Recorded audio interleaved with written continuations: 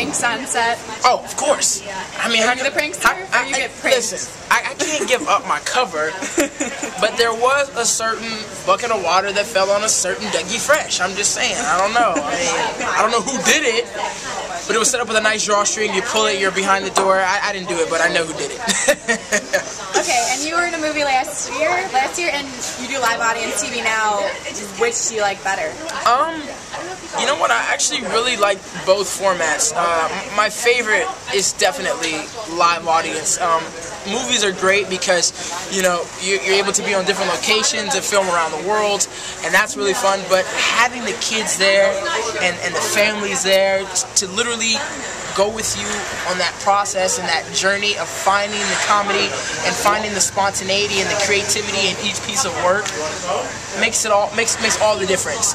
You know, it's one thing to have a joke and to say it in front of writers and producers and, you know, executives who are going, oh yes, that was funny, and then to have the kids go, that ain't funny, or that was funny. You know, kids are honest, and that's what I love about kids.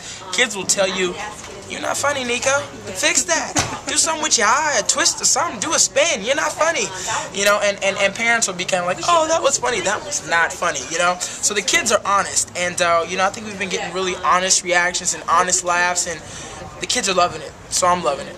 So, you were on Skating with the Stars last year, and you got hurt. Have you ever skated before? I have roller skated. I've never ice skated before. I mean, I dibbled and dabbled, but nothing serious. And, you know, to take on a competition like that and an experience like that was definitely one for the ages. But I knew it was something that I wanted to do to become more physically active, to become, you know, more health conscious. And, you know, it was a great experience. And I found myself becoming a really, really good ice skater.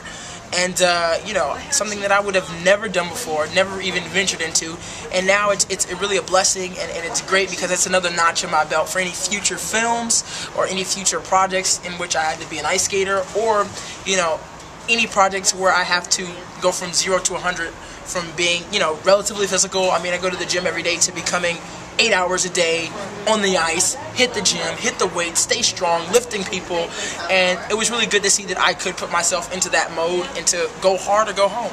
Right. You know? And now, music, I know you were talking to the fan that came up to you before, you rap for the job. Are you ever going to be doing anything for yourself musically? You know what? I like to keep people in anticipation, but at the same time, I think there's something awesome about the spontaneity and the not. I don't always like to tell people everything that I'm going to do, but music is definitely something, and rapping is and singing, and it's definitely something that I've always loved. You know, I did The Lion King when I was 12 years old. I sung, you know, on Broadway, you know, so that is definitely something that I would look into. But you know, the flow is kind of nice. I'm not gonna say that it's amazing or that it's awesome, but you know, I've been rapping and spitting freestyles every now and again, and my buddies say the flow is kind of nice, so maybe you'll see a little music from me. Now Lakers, you're obviously a huge fan. By your outfit alone. Back to back, y'all. Come on, we're going for a third one. Let's go. How did you become a Lakers fan? I mean, I feel like, are you from here? I was born. You were born here? On the Laker turf. Okay. It was by nature. It was by law. By Newton's law of Laker. And who is your favorite Laker? Favorite Laker? I mean, it's the Black Mamba, because I'm the Black Mamba of the entertainment industry. So you should probably get into his sketch, his movie, his YouTube 5-minute phenom, I guess. Set that up for me. Set that up for me. I'm down. I will make a guest appearance.